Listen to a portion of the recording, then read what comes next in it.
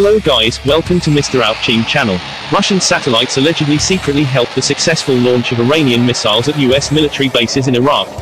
How did that happen? Keep watching this video, but before we continue this interesting discussion, please subscribe to the channel Mr. Ouchim first, and don't forget to activate the notification bell, so you don't miss further information from me.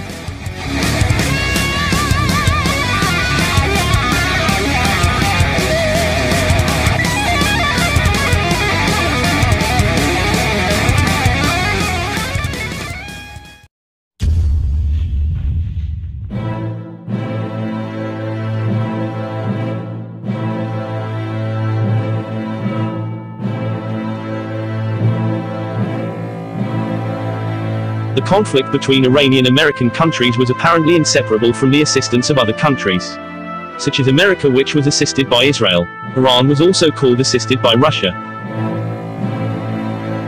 One of the assistance provided by Russia to Iran, namely when Iran launched missiles to the United States air bases in Erbil and Ain Al-Assad on January 8, 2019. One of the things that Russia allegedly did in helping Iran was the Russian satellite. Reportedly, the missile that went off was successful after assistance from Russian satellites.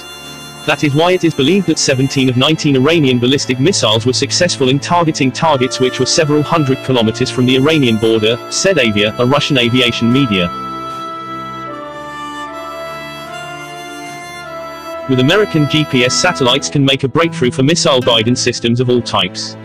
But it is unlikely that the US will allow Iran to use its satellites to launch missiles at their military bases in Iraq. But GPS is not the only satellite. Russia has GLONASS, whose capabilities are equivalent to GPS. China has BeiDou, which is not very accurate. So you can guess how Iran can achieve such accuracy, said the TV station Pravda. Besides that, the special envoy of the Ministry of Foreign Affairs of Asian countries also said that Iran would not fight alone against the US. Iran can survive this type of war and Iran is not alone, said Zamir Kabulov, special envoy of the Foreign Ministry of Asian countries. When asked if Russia was ready to provide material support to Iran, Kabulov replied that this was the authority of the Russian president. Not only Russia, many other countries sympathize and empathize with Iran, Zamir said. Tehran will not be alone if the US takes wild action and is not responsible for it. Okay guys, that's the information that I can convey. Subscribe to this channel and monitor future developments. Thank you for watching. Greetings of peace.